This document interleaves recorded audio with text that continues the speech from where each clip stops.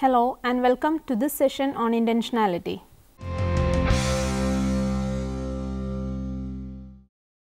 Intentionality as the fundamental property of consciousness. In the previous unit on phenomenology, we looked at the fundamentals of phenomenology as a branch of philosophy.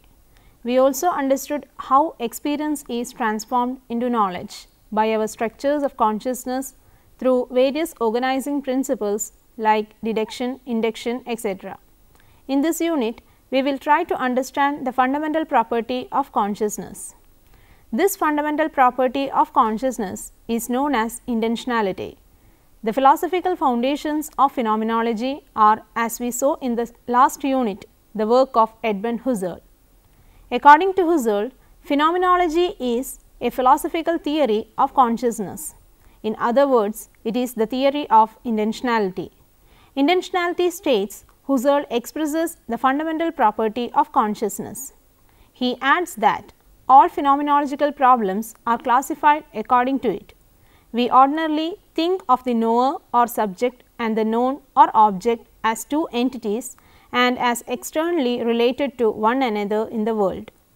At the same time, we recognize that the object is given in the experience, that the experience contains its object and that the knowing contains within itself what is known. From this point of view, the experience and the object are not just externally related, but internally united.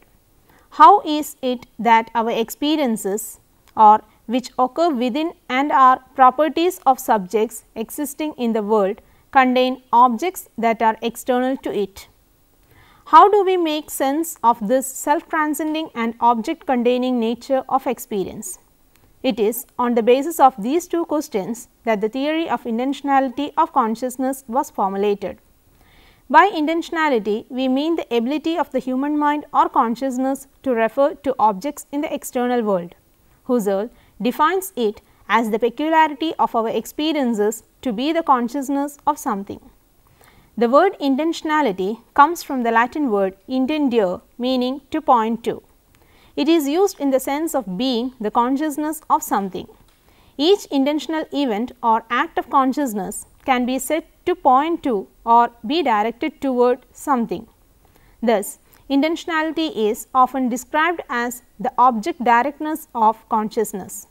For example, when we say a cat, our act of seeing is directed to the cat. When we remember that we will have to visit the dentist tomorrow, our act of remembering will be directed to this visit and so on.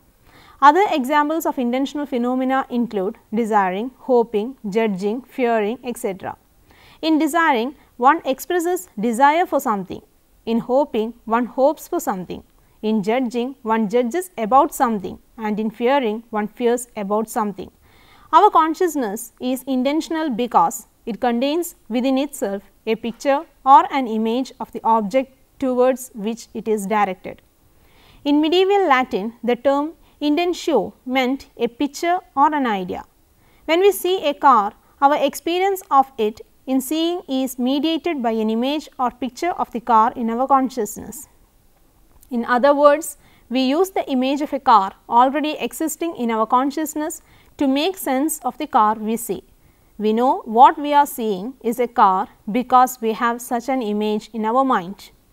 Mental images or pictures, of course, are not as clear as photographs. If we see a cat, the picture we have is clearer and richer in details than the picture that we shall have tomorrow, when we remember our having seen the cat yesterday. Our seeing a real cat will also leave a clearer image than the one that is aroused in our mind by a story somebody tells about some cat we have never seen. The intentionality of consciousness is its capacity to receive images from the external world and also create new images on its own using these existing images. For example, somebody tells us about a strange animal he or she found in the Amazon forest which we have not seen. How do we make sense of this animal in our minds? We will first use the image or idea we have of an animal in our minds. If he or she says it is black in color, our consciousness moves to the next stage of processing. If they add such details like the animal resembles a tiger, our consciousness moves further until we have some image of the animal in our minds. By the time the person shows us the photograph of the strange animal, we would have some vague picture in our mind. This is how our consciousness constructs new images using existing images. It is important not to confuse the terms intentionality and intentional with a sense of common use of intentional as a synonym for done on purpose. When we say that our mental states or states of consciousness are intentional, we do not mean that such states are brought on purpose. We only mean that our state of consciousness contains an image of its object in the sense explained above. Brentano's influence on Husserl's theory of intentionality. It was Husserl's teacher Franz Brentano who introduced the medieval notion of intentionality into philosophy. The subsequent development of intentionality into a more complex set of theories was the work of his students. Husserl revived interest in the medieval notion that mental phenomena, as he called them, are intentional or directed towards something. He describes mental phenomena as characterized by reference to their contents and as directed towards their objects. Therefore, he adds, in presentation something is presented, in judgment something is affirmed or denied, in love loved, in hate hated, in desire desired, and so on. Brentano took intentionality to the defining characteristic of the mental. He considered all and only mental phenomena to be intentional. It is here that Husserl differs from Brentano. Husserl's difference with Brentano can be explained this way. Brentano says that all mental phenomena are intentional, but it is not at all obvious that such mental phenomena as happiness, sorrow, etc. are always directed towards something. To begin with, one may be happy about something, one's happiness may be directed towards something, but after a while the happiness persists without the sense of the object influencing it. In other words, one ceases to be conscious of any relevant object that makes one happy. The property of intentionality also does not apply to moods such as depression or euphoria and sensations such as pain or dizziness. Brentano considered all such states intentional and even suggested objects for some of them. Unlike Brentano, Husserl does not insist that every mental phenomena be characterized as intentional. He classifies mental phenomena into a hierarchy of simple phenomena like sensations and more complex phenomena like perceptions, intuitions, and conceptions. For a detailed explanation of this, refer Unit 1 of Phenomenology. He says sensations are non-intentional, but he also suggests that they are the first steps in complex intentional phenomena like perceptions, intuitions, and conceptions. He also suggests that feelings and moods like depression or euphoria and sensations such as pain or dizziness are sensations and not really intentional phenomena. Thus, it is not in Husserl's scheme of things to impose intentionality on every object. His aim is to provide a general theory of intentionality for clearly intentional phenomena. He also uses this theory of intentionality as a tool to explain the role played by sensations and any other non-intentional mental phenomena in the study of complex events of consciousness such as perceptions. In this way, Husserl includes even non-intentional phenomena in the study of intentionality. Husserl's first detailed treatment of his intentionality appears in the first edition of his Logical Investigations published in 1900. Acts of consciousness. We begin with Husserl's theory that there are pure sensations and other components of consciousness that are not themselves intentional. Husserl refers to those mental phenomena that are intentional as acts of consciousness or more simply as acts. When we use the word act, we do not suggest that it implies any sort of activity, but this does not mean that acts are passive states. Acts of consciousness are phenomena that have been actualized in the mind or phenomena that are present to consciousness. Thus, for example, everybody remembers his own name and address, but these pieces of information are seldom present to the mind. They are merely in store, ready to be actualized when needed. Any mental phenomena that are not intentional are not acts. By an act, Husserl means just that component of an intentional event of consciousness that the knower or the subject himself can discern by reflecting on his experience. This excludes empirical facts about the intended object and its de facto or actual relation to the knower or the subject. Perception for Husserl is a complex phenomenon. It is through the act of perception that he illustrates his model of intentionality. Husserl's act of perception is different from what we mean by perception in ordinary language. Terms denoting perception in ordinary language, say for instance sees, include several events. It includes the visual experience of something as also the physical or the causal relationship between the subject of the experience and the perceived object. Thus, when we say we saw the cat, we mean that we had visual experiences of the cat and also that the cat was a stimulus that stimulated our experience of it. In this sense, sees is meant to include a component that is outside of the visual experience of an object. This component relates to the physical or causal side of perception and includes more than that component of perception that Husserl calls an act. In ordinary usage, we often stress this physical or causal side of perception and exclude the experiential side of it. We only use the term see to make the point that it was the cat that became the reason for our visual experience of it. Thus, sees is used objectively and non-phenomenologically since it refers only to the physical relationship between one physical object, the cat, and another, us. Terms denoting perception can also be used in exactly the opposite sense.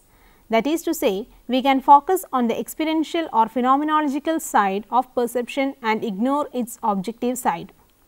When we say we saw the cat, we can mean that we only had visual experiences of the cat. What we saw is not important. It could be a cat or a rat. It is the fact that we had a visual experience of something that is significant in such a situation. This sense we call the phenomenological or experiential sense of the term sees. It refers to the experience of seeing as the subject himself would be able to describe it. This is what perception means for Husserl. For Husserl, terms of perception are used only in their phenomenological or experiential sense. Since it is as experiences that acts of perception are said to be intentional, we must explain the intentional sense of terms of perception. Husserl states that an act of perception takes place when a subject or person consciously intends it. An act of perception also consists in being directed at or being related to an object. In other words, an act intends or is directed at or related to an object. It is in the act that the subject intends the object. Husserl calls acts of consciousness intentions. The object intended in an act of consciousness he calls the object of consciousness. Husserl asserts that there are several kinds of objects of consciousness. Acts of perception such as somebody seeing his favorite shirt and tie or somebody remembering his childhood friend are directed to concrete physical objects or actually existing individuals. Other acts such as somebody anticipating punishment, imagining the color blue or thinking of the number 6 take as their object abstract entities. Husserl calls these abstract entities essences. He also talks about prepositional acts. One example is someone remembering that Mount Everest is the highest mountain peak in the world or that 10 plus 10 is 20, whose objects are more complex entities or prepositions. Intentional relations. The idea that intentionality of acts is their directedness to objects or the property or their being directed to objects makes out consciousness as a kind of relationship. The consciousness of something is an intentional relation between persons or acts of perception and various kinds of objects. Husserl writes in his book Ideas that all experiences insofar as they are consciousness of something are intentionally related to this something. In perceiving a lake, one is intentionally related to a lake which is a physical object. In judging that a tree is an oak, one is intentionally related to a concrete state of affairs about which one makes a judgment. There are several instances of relation between persons and objects that do not involve consciousness in any way. An example is that of tripping over and falling down or dropping a pen on the floor. Broadly defining intentionality as a relation to objects fails to capture anything that is unique to acts of consciousness. Theories of intentionality sometimes argue that intentional relations are made special by the objects of consciousness with which such relations exist. These are called object theories of intentionality. What makes intentionality a unique feature of consciousness in these theories is that intentional relations are relations of a unique sort. These relations are different from other non-intentional relations between persons and objects. Intentional relations are unique because the objects to which they are related are unique and different from the kind of entities that are part of non-intentional relations. There are also theories of intentionality that argue that does not have to do with intentional objects. Instead, it relates persons to ordinary entities and objects to which acts of consciousness are related. What distinguishes intentional relations from non-intentional ones is not the unique nature of objects, but the peculiar nature of the intentional relations themselves. Intentional relations between persons and objects in such theories are independent of the existence of the objects intended. The intentionality of consciousness does not require that there actually exists an object towards which the act is directed. Unlike non-intentional relations, intentional relations need not relate persons to existing objects. We cannot chase away a green dog or run like Pink Panther, that is the animation movie character, because there exists no green dog or Pink Panther in the real world. Nevertheless, our act of chasing away a green dog is as intentional as chasing away a white dog. Similarly, our act of running like Pink Panther is as intentional as running like Ben Johnson. This is because we can have a conception of a green dog and a pink panther even without them actually existing in the world. Remember that we discussed in the first section on how our consciousness creates new images with the help of existing ones. The conceptions of the green dog and pink panther are images that our consciousness creates. Intentional relations thus between persons and objects are based on a certain conception of their objects.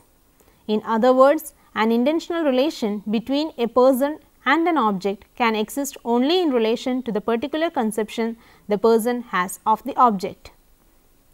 Let us recollect the points we have discussed so far. In this unit, we try to understand what intentionality means and how it is structured as a fundamental property of consciousness.